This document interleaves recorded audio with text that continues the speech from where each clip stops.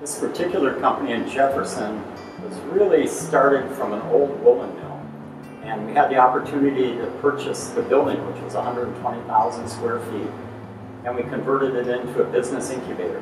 And we have a moving company, we have an event center, and along with the moving company, we have a storage business also.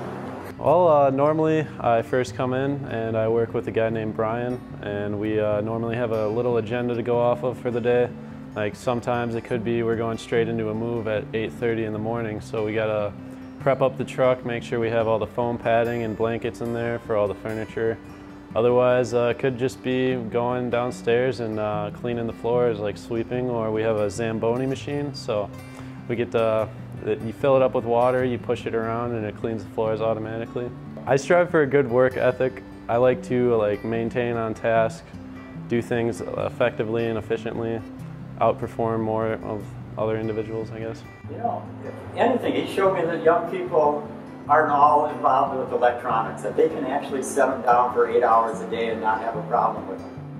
Yeah, I'd say it's definitely an enjoyable experience. It's taught me new things. It's let me meet new people, and that's what I really like. I like to get out there and do different things every day.